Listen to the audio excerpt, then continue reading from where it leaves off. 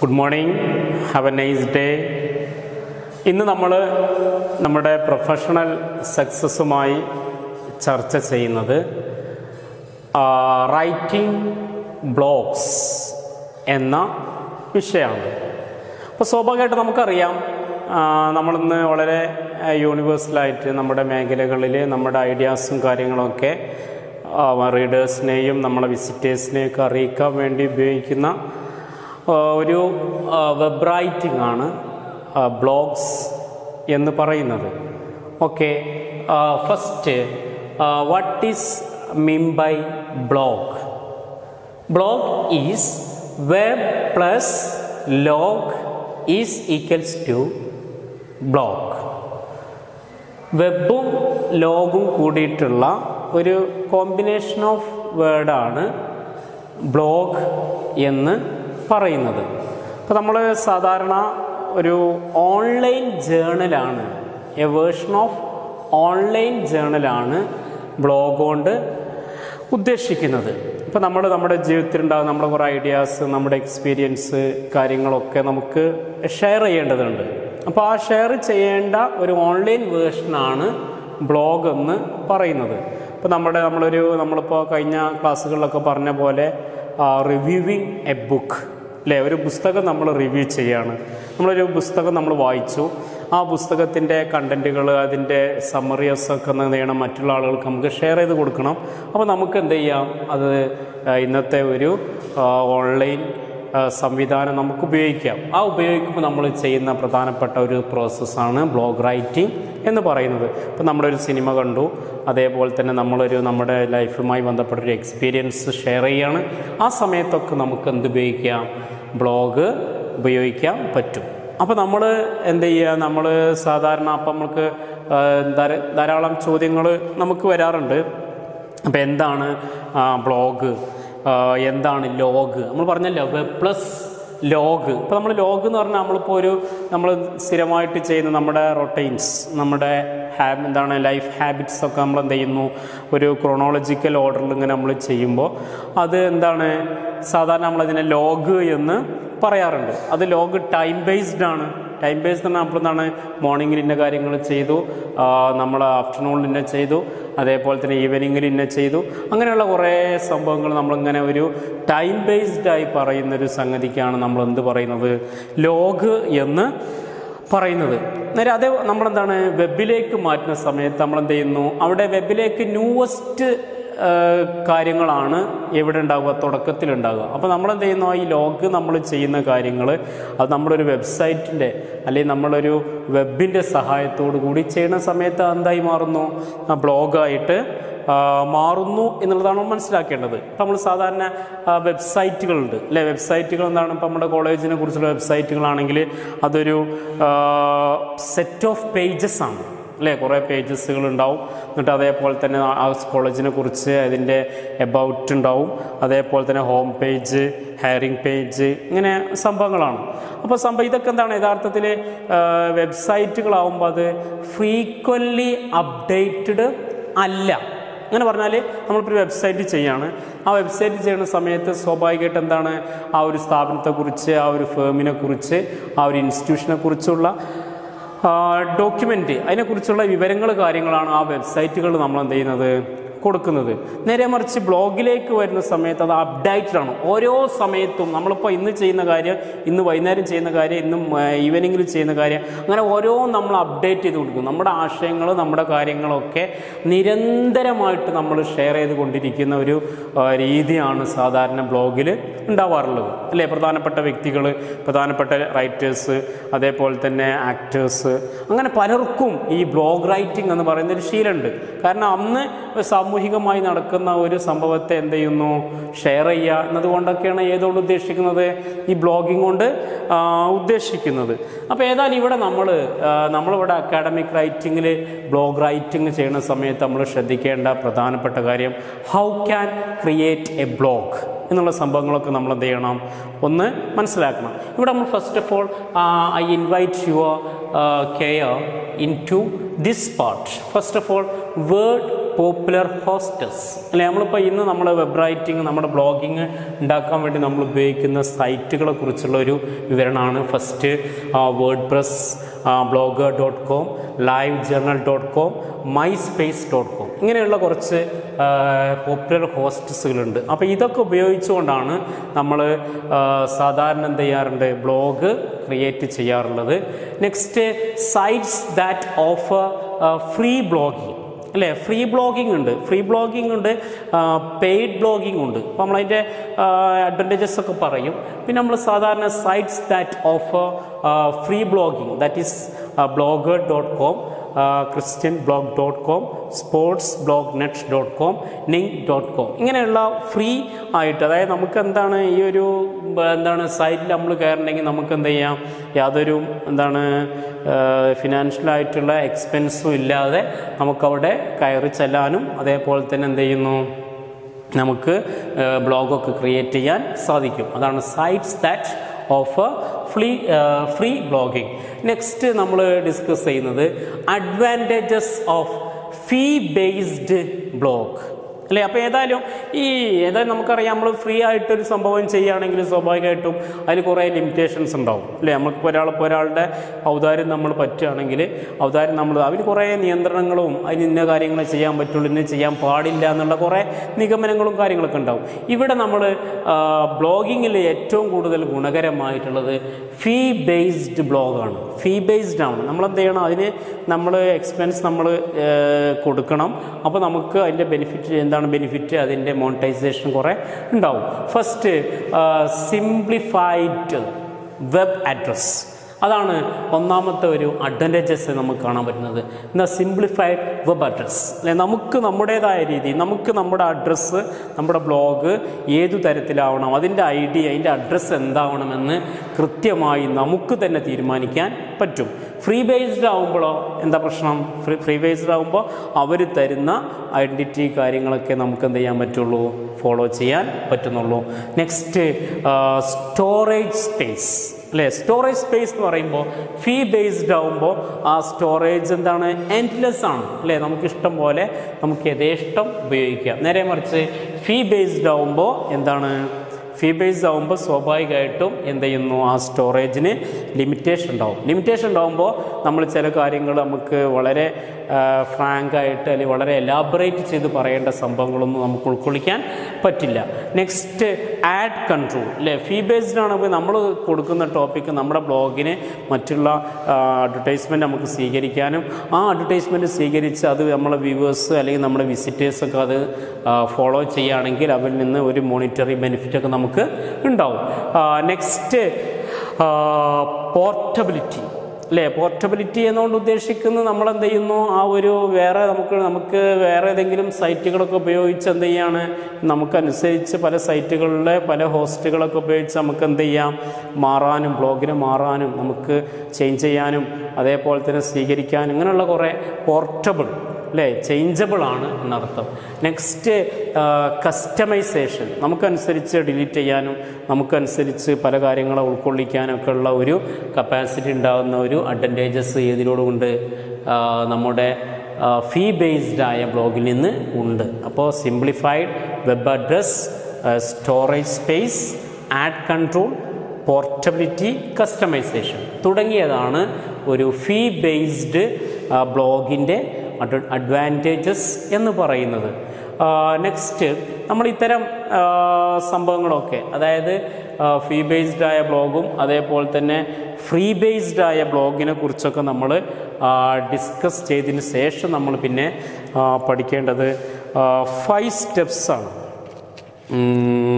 Starting A blog in A 5 step. അതിൻ്റെ മുമ്പ് നമുക്ക് ബിഫോർ യു സ്റ്റാർട്ട് അല്ലേ, നിങ്ങൾ സ്റ്റാർട്ട് ചെയ്യുന്നതിന് മുമ്പ്, അതായത് ബ്ലോഗ് റൈറ്റിംഗ് അല്ലെങ്കിൽ ഒരു ബ്ലോഗ് ക്രിയേഷൻ നിങ്ങൾ തുടങ്ങുന്നതിൻ്റെ മുമ്പ് നിങ്ങൾ ശ്രദ്ധിക്കേണ്ട കാര്യങ്ങൾ. ഒന്ന്, ബിഫോർ യു സ്റ്റാർട്ട് എന്ന് പറഞ്ഞാൽ ദ ഓപ്പർച്യൂണിറ്റി അല്ലേ, അതൊരു ഓപ്പർച്യൂണിറ്റിയാണ് അല്ലേ. ഓപ്പർച്യൂണിറ്റി എന്ന് പറഞ്ഞാൽ blogging means anyone with regular access to the internet can start A free blog and start getting there words out to the world അല്ലേ? നിങ്ങളെ ബ്ലോഗിൽ കൊടുക്കുന്ന വാക്കുകൾ എന്താണ്, അതൊക്കെ പുറം ലോകത്തേക്ക്, അല്ലേ, അത് ഔട്ട് ഓഫ് വേൾഡ്, അല്ലേ, ലോകം മൊത്തമായിട്ട് അത് സഞ്ചരിക്കും. അപ്പോൾ എന്ത് ചെയ്യണം, അവിടെ അപ്പോൾ ഞാനിപ്പോൾ എന്ത് ചെയ്യണം, എൻ്റെ ഒരു എക്സ്പ്രഷൻ ഞാൻ എന്താണ് പ്രകടിപ്പിക്കുകയാണെങ്കിൽ ആ എക്സ്പ്രഷൻ എന്ത് ചെയ്യാൻ പറ്റും എന്ന് പറയുന്നത്, ആ എക്സ്പ്രഷനെ പല രീതിയിൽ നമുക്ക് എന്ത് ചെയ്യാൻ പറ്റും, ലോകത്തിൻ്റെ എൻ്റെ അതേ ചിന്താഗതിക്കാരായ കുറേ ആളുകളുണ്ടാവും. അപ്പോൾ അവരെ കൂടാൻ എനിക്ക് എന്താണ് പറ്റും. ഇപ്പം നമ്മുടെ ചരിത്രവുമായി ബന്ധപ്പെട്ട് ഡിസ്കസ് ചെയ്യുന്ന ഇപ്പോൾ വാരിയംകുന്നത്ത് എന്ന് പറയുന്ന ഒരു സിനിമയും അതേപോലെ തന്നെ അതുമായി ബന്ധപ്പെട്ട് കുറേ ചർച്ചകൾ നടക്കുന്നുണ്ട്.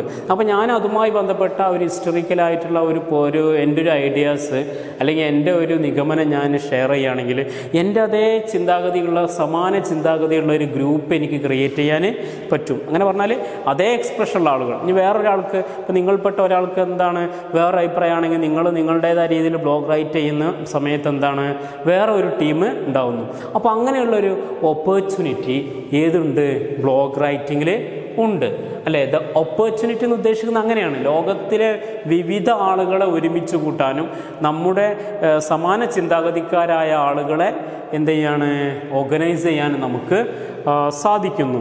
നെക്സ്റ്റ് ദ ചാലഞ്ച്, അല്ലേ? നമ്മുടെ ബ്ലോഗ് റൈറ്റേഴ്സിൻ്റെ മുമ്പിൽ ധാരാളം ചാലഞ്ചസ് ഉണ്ട്. കാരണം നമ്മളിപ്പോൾ ഒരു ബ്ലോഗ് റൈറ്റ് നമ്മൾ ചെയ്യുകയാണെങ്കിൽ സ്വാഭാവികമായിട്ടും നമ്മൾ വളരെ മനോഹരമാക്കണം, അതേപോലെ തന്നെ വളരെ രസകരമായൊരു സാഹചര്യം അതിന് ഉണ്ടാവണം. കാരണം എന്താ, അപ്പോൾ ഈ റീഡേഴ്സ് അല്ലെങ്കിൽ വിസിറ്റേഴ്സ് നമുക്ക് കൂടാനും നമ്മുടെ ബ്ലോഗ് റൈറ്റിംഗ് ചർച്ച ചെയ്യപ്പെടാനും പറ്റുന്ന തരത്തിലേക്ക് നമ്മുടെ റൈറ്റിംഗ് മാറണം, അല്ലേ? അപ്പോൾ എന്ത് ചെയ്യണം, അപ്പോൾ ഏറ്റവും കൂടുതൽ സ്യൂട്ടബിളായ, ഏറ്റവും കൂടുതൽ അറ്റൻഷൻ ലഭിക്കുന്ന തരത്തിലുള്ള ഒരു റൈറ്റിംഗ് സ്റ്റൈല് നമ്മൾ സ്വീകരിക്കണം, അല്ലേ? അപ്പോൾ ഒരു സമകാലികമായ ഒരു സാമൂഹ്യമായ അല്ലെങ്കിൽ ഒരു നമ്മുടെ രാജ്യത്തിൻ്റെ പ്രശ്നങ്ങൾ, അങ്ങനെ ആഭ്യന്തര കാര്യങ്ങൾ, ഇങ്ങനെ പല സംഭവങ്ങളും നമ്മൾ ഓരോ ദിവസവും നമുക്ക് ഫേസ് ചെയ്യേണ്ടി വരും. ഈ സമയത്ത് ഇത് റീഡേഴ്സിൻ്റെ അറ്റൻഷൻ കിട്ടുന്ന എന്താണ് ഒരു പ്രോസസ്സാക്കി നമ്മൾ മാറ്റുക എന്നുള്ളത് നമ്മുടെ മുമ്പിലുള്ളൊരു ചാലഞ്ചാണ്. ആ ചാലഞ്ചിനെ നമുക്ക് ഫോളോ ചെയ്യാനും അതിനെ നമുക്ക് ഓവർകം ചെയ്യാനൊക്കെ നമുക്ക് എന്ത് ചെയ്യണം, സാധ്യമാവണം. നെക്സ്റ്റ് ലോങ് ടേം ഗോൾ എന്നാണ് ഉദ്ദേശിക്കുന്നത്. Long term blogging becomes A very important marketing, അല്ലേ, ആൻഡ് സോഷ്യൽ നെറ്റ്വർക്കിംഗ് ടൂൾ, അല്ലെ? വളരെ ശക്തിയുള്ള ഒരു networking ടൂളാണിത്. And if you think of your writing care as A gradual apart then a blog is an important part of, അല്ലേ? അപ്പോൾ എന്താണ് വളരെ ഒരു സ്ട്രെങ്ത് ആയിട്ടുള്ളൊരു മാർക്കറ്റിംഗ് ടൂളാണ് ബ്ലോഗിംഗ് എന്ന് പറഞ്ഞാൽ. അപ്പോൾ നമുക്കൊരു ഈ ഒരു ബ്ലോഗിങ് ഞാനിപ്പോൾ തുടങ്ങുകയാണ്, അല്ലെങ്കിൽ ബ്ലോഗിംഗ് റൈറ്റിംഗ് അപ്പോൾ എനിക്കൊരു ലോങ് ടേം ഗോൾ ഉണ്ട്, അല്ലേ? വളരെ 1-2 റൈറ്റിങ്സ് കൊണ്ട് 1-2 വേർഷൻ കൊണ്ട് എനിക്ക് റീഡേഴ്സിനെ അറ്റൻഡ് ചെയ്യാൻ പറ്റിക്കും, ഞാൻ നല്ല ബ്ലോഗറാവും എന്നുള്ളൊരു ചിന്ത എനിക്കിൻ്റെ മുന്നില്ല. ഇപ്പോൾ ഒരു ലോങ് ടേം കുറേ കാലം ഞാൻ നന്നായിട്ട് പരിശ്രമിച്ചിട്ട് ലഭ്യമാവേണ്ട ഒരു മെത്തേഡാണ് അല്ലെങ്കിൽ ഒരു രീതിയാണ് ബ്ലോഗ് എന്നുള്ള ബോധം, ഒരു awareness നമുക്കുണ്ടാവണം. Next what to post, അല്ലേ? വാട്ട് ടു പോസ്റ്റ് എന്ന് പറഞ്ഞാൽ ഏതു തരത്തിലുള്ള പോസ്റ്റിനാണ് ഞാൻ കൂടുതൽ, നമുക്ക് സാമൂഹികമായ ഇടപെടലാണോ, ഹിസ്റ്ററിക്കലായ ഇമ്പോർട്ടൻസ് കൊടുക്കുന്ന സംഭവമാണോ, പൊളിറ്റിക്കലായ സംഭവമാണോ, സ്പോർട്സുമായി ബന്ധപ്പെട്ടാണോ, അപ്പോൾ ഏതു തരത്തിലുള്ള പോസ്റ്റാണ് ഞാൻ ശ്രദ്ധിക്കേണ്ടത്. അപ്പോൾ പബ്ലിക്ക് എന്നെ ഏതു തരത്തിലുള്ള റൈറ്ററായിട്ട് കാണുന്നു, അല്ലേ? പബ്ലിക്ക് ഇപ്പോൾ ഞാനൊരു ബ്ലോഗ് എന്താണെന്ന് പറയുകയാണെങ്കിൽ അപ്പോൾ എന്നിലുള്ള ഒരു ക്വാളിറ്റി അല്ലെങ്കിൽ എൻ്റെ ഒരു പൊസിഷനുമായി ബന്ധപ്പെട്ട ഒരു കാര്യം, അല്ലേ, അതുമായി ബന്ധപ്പെട്ടാണ് ഞാൻ പ്രതികരിക്കേണ്ടത്, ഞാൻ ബ്ലോഗ് ചെയ്യേണ്ടത്. അപ്പോൾ വാട്ട് ടു പോസ്റ്റ്, അപ്പോൾ എല്ലാം കൂടെ പൊളിറ്റിക്കലായിട്ട് സോഷ്യലായിട്ട് അങ്ങനെ പല മേഖലകളെയും നമ്മൾ എന്ത് ചെയ്യാണ്, ഇങ്ങനെ ഇടപെടുന്നതിന് പകരം ഒരു പ്രത്യേകമായ വേഷം വെച്ച് ആ ഒരു സംഭവത്തെ ഞാൻ എന്ത് ചെയ്യുകയാണെങ്കിൽ എനിക്ക് കുറേ റീഡേഴ്സ് ഉണ്ടാവും എന്ന രീതിയിലുള്ള ഒരു ഇടപെടൽ നമ്മളെ ഭാഗത്ത് നിന്ന് ഉണ്ടാവണം. ഏത് before you start your blogging. First one, the opportunity, the challenge, long term goal, what to post. ഇങ്ങനെ കുറച്ച് കാര്യങ്ങൾ നമ്മൾ എന്ത് ചെയ്യണം, ചെയ്യണ സമയത്ത് നമ്മൾ ശ്രദ്ധിക്കേണ്ടതുണ്ട്. Next starting A blog in A 5 steps, അല്ലേ? 5 സ്റ്റെപ്പുകളിലായിട്ടാണ് നിങ്ങൾ എന്ത് ചെയ്യേണ്ടത്, നിങ്ങളുടെ ബ്ലോഗിങ് തുടങ്ങേണ്ടത്. 5 steps. First one, choose a blogging platform, domain name and hosting option. നമ്മൾ നേരത്തെ പറഞ്ഞ വേർഡ്സ്പ്രസ് blogger.com അല്ലെങ്കിൽ blogger.com അല്ലെങ്കിൽ സ്പോർട്സ് ബ്ലോഗ് നെറ്റ്. അപ്പം നമ്മൾ ഒരു പ്ലാറ്റ്ഫോം, ഞാൻ തയ്യാറാക്കുന്ന ബ്ലോഗിന് ഒരു പ്ലാറ്റ്ഫോം ഞാൻ എന്ത് ചെയ്യണം, കാണണം. ആ പ്ലാറ്റ്ഫോം ഡൊമൈൻ നെയിം അല്ലേ, ഞാൻ എന്താണ് ഏതൊരു ഐഡിയയിലാണ് അല്ലെങ്കിൽ ഏതൊരു പേരിലാണ് ഞാൻ അതിൽ പ്രത്യക്ഷമാകുന്നത്, അതിനെക്കുറിച്ച് കൃത്യമായൊരു ഐഡിയയും ധാരണ നമുക്കുണ്ടാവണം. പിന്നെ design your blog using A simple theme അല്ലേ, നമ്മൾ വളരെ സിമ്പിളായൊരു തീം. അപ്പോൾ നമ്മളിപ്പോൾ ഒരു റൈറ്ററാണ്, അപ്പോൾ ഞാൻ വളരെ അന്തർദേശീയ ഇൻ്റർനാഷണൽ ആയിട്ടുള്ള അല്ലെങ്കിൽ റീഡേഴ്സിന് ഉൾക്കൊള്ളാൻ പറ്റുന്ന സംഭവങ്ങൾ എന്ത് ചെയ്യേണ്ട, ഫസ്റ്റ് തുടങ്ങണം. നമ്മൾ തുടങ്ങുന്ന സമയത്ത് തന്നെ എന്ത് ചെയ്യണം, with a simple manor, with a simple theme, ഇങ്ങനെ വളരെ സിമ്പിളായിട്ട് നമ്മൾ എന്ത് ചെയ്യണം, കാര്യങ്ങൾ കൈകാര്യം ചെയ്യണം. ഫസ്റ്റ് വൺ, നമ്മളെന്താണ് ബ്ലോഗിങ്ങിൻ്റെ പ്ലാറ്റ്ഫോം തയ്യാറാക്കുന്നു, ഒരു ഡൊമൈൻ നെയിം നമ്മൾ കൊടുക്കുന്നു. ഡൊമൈൻ നെയിം കൊടുത്ത ഉടനെ തന്നെ നമ്മളെന്ത് ചെയ്യുന്നു, നെക്സ്റ്റ് സിമ്പിൾ തീം വെച്ച് എഴുതാൻ പറ്റുന്നൊരു പ്രാക്ടീസിലേക്ക് നമ്മൾ എത്തുക. Next, modify your blog to get your desired look and feel അല്ലേ. മോഡിഫൈഡ് യുവർ ബ്ലോഗ്, നിങ്ങളുടെ ബ്ലോഗ് നമ്മളെന്താണ് നേരത്തെ നമ്മൾ പറഞ്ഞു, ഒരു അപ്ഡേറ്റഡ് ആവണം അല്ലേ, ഓരോ സമയത്തും നമ്മൾ അപ്ഡേറ്റ് ചെയ്തുകൊണ്ടേയിരിക്കണം. അപ്പോൾ ഒരു അപ്ഡേറ്റഡ് ആയിട്ടുള്ള ഒരു അപ്ഡേഷൻ എല്ലാ സമയത്തും അങ്ങനെ അപ്ഡേറ്റിനുള്ള അനുസൃതമായ ഒരു മോഡിഫിക്കേഷൻ നിങ്ങളുടെ ബ്ലോഗിൽ ഉണ്ടാവണം. പിന്നെ നമ്മൾ എന്ത് ചെയ്യണം, select the best plug in of your blog അല്ല, ഏറ്റവും നല്ല അപ്പോൾ ഒരു ബെസ്റ്റ് പ്ലഗ് മീൻസ് ഉദ്ദേശിക്കുന്നത് ഏറ്റവും കൂടുതൽ, അപ്പം നിങ്ങളെ ഏറ്റവും കൂടുതൽ യൂണിവേഴ്സാക്കി മാറ്റുന്ന, നിങ്ങളെ ഏറ്റവും കൂടുതൽ സ്വാധീനിക്കുന്ന വിസിറ്റേഴ്സിനെയും റീഡേഴ്സിനെയൊക്കെ കൂടുതൽ അറ്റൻഡ് ആക്കിക്കുന്ന തരത്തിലുള്ള ഒരു രീതി നിങ്ങൾ സെലക്ട് ചെയ്യണം. Right compelling content that ads value to readers അല്ലേ, റീഡേഴ്സിൻ്റെ വാല്യൂ വർദ്ധിപ്പിക്കുന്ന തരത്തിലുള്ള കണ്ടൻറ്റ് നിങ്ങൾ എന്ത് ചെയ്യണം, അതിൽ കൂട്ടിച്ചേർക്കണം അല്ലേ. അപ്പം എന്ത് ചെയ്യണം, റീഡേഴ്സ് കൂടുതലായിട്ട് നിങ്ങളുടെ സംസാരത്തിന് നിങ്ങളുടെ റൈറ്റിങ്ങിന് മൂല്യം നൽകുന്ന തരത്തിലേക്ക് റീഡേഴ്സ് വളരുകയും വേണം. അപ്പോൾ സ്വാഭാവികമായിട്ട് നിങ്ങൾ എന്ത് ചെയ്യുന്ന, നിങ്ങളുടെ ഒരു ബ്ലോഗിങ് വായിക്കുന്ന സമയത്ത് റീഡേഴ്സിന് കോമ്പിറ്റൻസ് ഉണ്ടാകുന്ന തരത്തിലുള്ള റൈറ്റിങ്സ് ആണ് നിങ്ങളുടെ ഭാഗത്തുനിന്ന് ഉണ്ടാവേണ്ടത്. ഇതൊക്കെയാണ് നമ്മളൊരു ബ്ലോഗ് റൈറ്റിംഗ്. ഇപ്പോൾ ഉദാഹരണത്തിന് നമ്മളിപ്പോൾ ഒരു പ്രൊഫഷണലായിട്ട് അല്ലെങ്കിൽ നമ്മളൊരു റൈറ്റിംഗ് ഇതിൽ ചെയ്യുന്ന സമയത്ത് നമ്മൾ ചെയ്യേണ്ട സംഭവങ്ങൾ ഇത്തരം അഡ്വാൻറ്റേജസിനെ കുറിച്ചും ഇപ്പോൾ സ്റ്റാർട്ട് ചെയ്യുന്ന സമയത്ത് ഉണ്ടാവേണ്ട അവയർനെസ്സിനെ കുറിച്ചൊക്കെ ഉള്ള ബോധം നിങ്ങൾക്ക് ഉണ്ടാവണം. പിന്നെ നെക്സ്റ്റ് നമ്മൾ ബ്ലോഗ് റിലേറ്റഡ് ടെർമിനോളജീസ് അല്ലേ. സാധാരണ നമ്മൾ ബ്ലോഗുമായി ബന്ധപ്പെട്ട ചില ടെർമിനോളജീസ് നമ്മൾ എന്ത് ചെയ്യാണ്, ഡിസ്കസ് ചെയ്യാണ്. അങ്ങനെ പറഞ്ഞാൽ ടെർമിനോളജീസ് മീൻസ് പറഞ്ഞാൽ നമ്മൾ അതിലൊക്കെ ഉപയോഗിക്കുന്ന ചില പദങ്ങളും കാര്യങ്ങളൊക്കെ verb related terminologies. First one അതിൽ RSS, really simple syndication. RSS really and rich in summary. In RSS alerts when a favorite blog is updated അല്ലേ. അത് ഉദ്ദേശം എന്ന് വെച്ചാൽ ഒരു RSS അലേർട്സ് അല്ലേ, when A favourite blog is updated അല്ലേ, ഒരു ഫേവറേറ്റായ ബ്ലോഗ് അപ്ഡേറ്റ് ആയ സമയത്ത് ഉപയോഗിക്കുന്ന ടെർമിനോളജിയാണ് RSS. പിന്നെ പോഡ്കാസ്റ്റ് ഉണ്ട്, A digital audio file made available on the ഇൻ്റർനെറ്റിൽ അവൈലബിൾ ആകുന്ന ഒരു digital ഫയലാണ്. Flicker, N online photo storage site. അപ്പോൾ ഇതൊക്കെ നമ്മൾ ഇങ്ങനെയുള്ള ഈ ഒരു RSS, അതേപോലെ തന്നെ ഫ്ലിക്കർ, പോഡ്കാസ്റ്റ്, ഇതൊക്കെ നമ്മൾ എന്ത് ചെയ്യണം, ഓരോ വേർഡ് അതിൻ്റെ ഒരു 2 മാർക്കിലൊക്കെ ഷോർട്ട് ക്വസ്റ്റ്യൻ ഉണ്ടാവും. ആ സമയത്ത് നമ്മൾ ശ്രദ്ധിക്കണം. ഫ്ലിക്കർ നമ്മൾ ഓൺലൈൻ ഫോട്ടോ സ്റ്റോറേജ് സൈറ്റ്, അതിനെക്കുറിച്ചൊക്കെ നമ്മൾ ബോധം ഉണ്ടാവുക. പിന്നെ ping, packet internet group, notification to blogger that there blog is being referred on another blog അല്ലെ, മറ്റൊരു ബ്ലോഗുമായിട്ട് റെഫർ ചെയ്യുന്നു എന്നുള്ള ഒരു മെസ്സേജ് നോട്ടിഫിക്കേഷൻ കിട്ടാനും വേണ്ടി ഉപയോഗിക്കുന്ന ഒരു blog related ടെർമിനോളജിയാണ് ping. Dashboard, the screen hosting. അപ്പോൾ ഏതൊക്കെ നമ്മൾ പറഞ്ഞു, ഫ്ലിക്കർ, പോഡ്കാസ്റ്റ് പറഞ്ഞു, ഫ്ലിക്കർ, പിങ്, ഡാഷ്ബോർഡ്, ഇങ്ങനെയുള്ള കുറച്ച് ടെർമിനോളജീസ് ഉണ്ട്. നമ്മൾ എന്ത് ചെയ്യണം, ബ്ലോഗുമായി ബന്ധപ്പെട്ട് ഉപയോഗിക്കുന്നതാണ്. അപ്പോൾ ഈ കാര്യത്തിൽ നമുക്ക് എന്ത് ചെയ്യണം, ബോധം ഉണ്ടാവണം. Search engine, A programme use to relative retrieve information from indexed documents, blog, website and networked system. Search എഞ്ചിനെ കുറിച്ച് നമുക്കറിയാം. പിന്നെ ഗസ്റ്റ് ബുക്ക് ഉണ്ട്, an online ledger in which visitors can indicate that they have stopped by. അല്ലേ, visitors എന്താണ്, അവർ stopped ആണെന്ന് സൂചിപ്പിക്കുന്ന തരത്തിലുള്ള ഒരു ലെഡ്ജറാണ് ഉദ്ദേശിക്കുന്നത്. SEO stands for search engine optimisation and refers to the process of improving your search engine ranking. Stands for search engine, SEO. Next, page rank, a measurement of where a blog or website shows up in the search engines.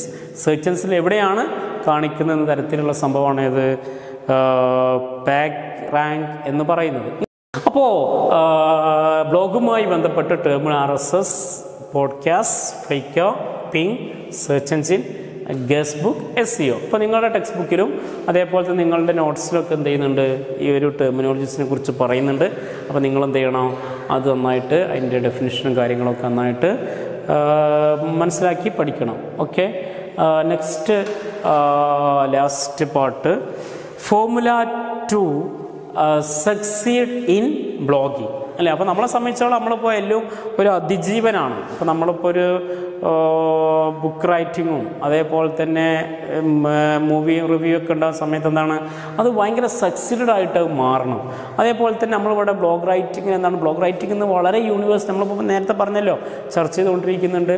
അപ്പോൾ അത് ഭയങ്കര ഇപ്പോഴത്തെ web റീഡേഴ്സിൻ്റെ ഇടയിൽ എന്ത് ചെയ്യണം, ഭയങ്കര ഒരു influence ഉണ്ടാകാൻ വേണ്ടി നമ്മൾ ശ്രദ്ധിക്കേണ്ട കാര്യങ്ങൾ, ഒന്ന്, offer discussion on A variety of topics which are contemporary, catchy and written in a great original style. അല്ലേ, നമ്മൾ വളരെ സമകാലികമായ സംഭവത്തെക്കുറിച്ചാണ് നമ്മൾ എന്ത് ചെയ്യേണ്ടത്, ഡിസ്കസ് ചെയ്യേണ്ടത്. അല്ലേ, നമ്മളിപ്പോൾ ഏറ്റവും കൂടുതൽ റീഡേഴ്സിന് കിട്ടില്ല. ഇപ്പോൾ നമ്മളിപ്പോൾ ഒരു നിലവിൽ ഡിസ്കസ് ചെയ്തുകൊണ്ടിരിക്കുന്ന സംഭവത്തെ, ഇപ്പോൾ നമ്മുടെ കുറച്ച് നേരത്തെ ആണെങ്കിൽ നമ്മുടെ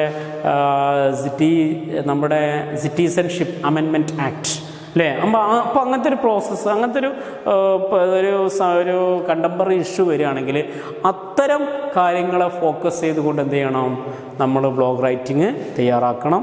പിന്നെ ക്യാച്ച് ആയിരിക്കണം. അങ്ങനെയുള്ള കുറേ വളരെ ഒറിജിനൽ സ്റ്റൈൽ തന്നെ നിങ്ങൾ ചെയ്യണം. Next, consider your audience, their likes and dislikes and the best ways to reach them. അല്ലേ, പെട്ടെന്ന് നമ്മളൊരു ഓഡിയൻസ് അനാലിസിസ്, അല്ലേ, അവിടെ നമ്മുടെ ഏത് റൈറ്റിങ്ങും നമ്മുടെ ഓഡിയൻസിനെ കുറിച്ച് നന്നായിട്ട് മനസ്സിലാക്കുക. അപ്പോൾ കൺസിഡർ യുവർ ഓഡിയൻസ്, നിങ്ങൾ ഓഡിയൻസ് ആരാന്ന് മനസ്സിലാക്കുക.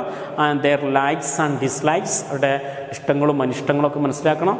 And the best ways to reach dum, അല്ലേ, അവരിലേക്ക് നിങ്ങളുടെ ഈ ഒരു റിട്ടേൺ ഐഡിയാസ് എത്തിക്കാനുള്ള ശ്രദ്ധേയമായിട്ടുള്ള ഇടപെടൽ നിങ്ങളുടെ ഭാഗത്തുനിന്ന് ഉണ്ടാവണം.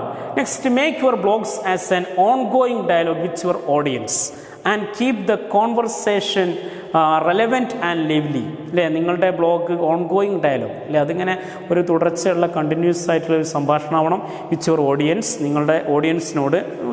ഉദ്ദേശിക്കുന്ന audience means here your visitors. And keep you the conversation relevant and lively. ഇല്ലേ, അത് നിങ്ങളുടെ കോൺവെർസേഷൻ എന്താക്കണം, വളരെ പ്രസക്തമാക്കണം. അല്ലേ, ലിവ്ലി മീൻസ് ആക്റ്റീവ്. അങ്ങനെ ഒരു ആക്റ്റീവായ പ്രസക്തമായ സംഭവങ്ങളാണ് നിങ്ങൾ സംവദിക്കേണ്ടത്. Invite others in to the spot light and let them lead or join the conversation because blogging is essentially A social tool and A networking tool. അല്ലേ, ഇൻവൈറ്റ് അതേഴ്സ്, മറ്റുള്ള ആൾക്കാരെ നമ്മൾ ക്ഷണിക്കുക. In to the spot light, വളരെ പെട്ടെന്ന് തന്നെ. And let them lead, അല്ലേ, അവരെ നമ്മൾ അനുവദിക്കുക. ഓർ ജോയിൻ ദ കോൺവെർസേഷൻ, അല്ലേ, നമ്മുടെ ഈ കോൺവെർസേഷനിൽ ഇടപെടാനും അഭിപ്രായം പറയാനുള്ള എല്ലാ ഒരു ഫ്രീഡം നമ്മളവർക്ക് കൊടുക്കണം. ബിക്കോസ് കാരണം എന്താ, blogging is essentially A social tool, അതൊരു സോഷ്യൽ ടൂളാണ്. And A networking tool. Okay, next, think of your blog as A water cooler and keep your audience coming back. അല്ലേ, think your blog as A water cooler. അല്ലേ, water കൂളറിൻ്റെ function എന്താണ്, കൂടുതൽ എന്താണ്, readers നമ്മൾ വളരെ മയപ്പെടുത്തി അവർക്ക് ആവശ്യമായ സംഭവങ്ങളൊക്കെ ഒരു കൊടുക്കുന്ന ഒരു ഫംഗ്ഷനെ പോലെ. And keep your audience coming back. അല്ലെ, എന്തായാലും നിങ്ങൾ ഓഡിയൻസ് നിങ്ങളോട് ഡിസ്കഷനും ഡിബേറ്റിനൊക്കെ വരും എന്നുള്ള തരത്തിലുള്ള ഒരു സമീപനം നമ്മുടെ ഭാഗത്തുനിന്ന് ഉണ്ടാവണം. അങ്ങനെയുള്ള ഒരു ഫോർമുല നമ്മൾ സ്വീകരിച്ചാൽ മാത്രമേ നമ്മുടെ ബ്ലോഗിങ് എന്ത് ചെയ്യുന്നുള്ളൂ, വളരെ എലാബറേറ്റ് ആയിട്ട് എല്ലായിടത്തും റീഡേഴ്സിനൊക്കെ സ്വീകാര്യമാകുന്ന തരത്തിലുള്ള ഒരു സംഭവമായിട്ട് എന്ത് ചെയ്യുന്നുള്ളൂ, മാറുന്നുള്ളൂ എന്നാണ് പറയുന്നത്. ഓക്കെ, അപ്പോൾ ഏതായാലും ഇവിടെ നമ്മൾ ശ്രദ്ധിക്കേണ്ട പ്രധാനപ്പെട്ട ഒരു കാര്യം എന്ന് പറയുന്നത്, അപ്പോൾ ഓൺലൈൻ ബ്ലോഗിങ് അല്ലെങ്കിൽ റൈറ്റിംഗ് ബ്ലോഗ്സ് എന്ന് പറയുന്നത് ഒരു ഓൺലൈൻ വേർഷനാണ് നമ്മുടെ ഐഡിയാസും കാര്യങ്ങളൊക്കെ ഷെയർ ചെയ്യാൻ വേണ്ടി. അപ്പോൾ ഏതായാലും നമ്മൾ അത്തരം ഇന്നത്തെ യൂണിവേഴ്സലായിട്ടുള്ള ഓൺലൈൻ വേർഷൻസൊക്കെ ഉപയോഗിച്ച് നമ്മുടെ ഐഡിയാസും കാര്യങ്ങളൊക്കെ ഷെയർ ചെയ്ത് റൈറ്റിങ്ങിലൊരു റിച്ചസ്റ്റ് ആയിട്ടുള്ള ഒരു മേഖല നമുക്ക് എത്തിപ്പിടിക്കാൻ പറ്റണം. അപ്പോൾ അതിന് വേണ്ടിയിട്ടുള്ള ഒരു തയ്യാറെടുപ്പുകളും കാര്യങ്ങളൊക്കെ നിങ്ങൾ നടത്തുക. അങ്ങനെ ഇത്രയാണ് ബ്ലോഗിങ്ങിനെ കുറിച്ച് പറയാനുള്ളത്. Okay, thanks.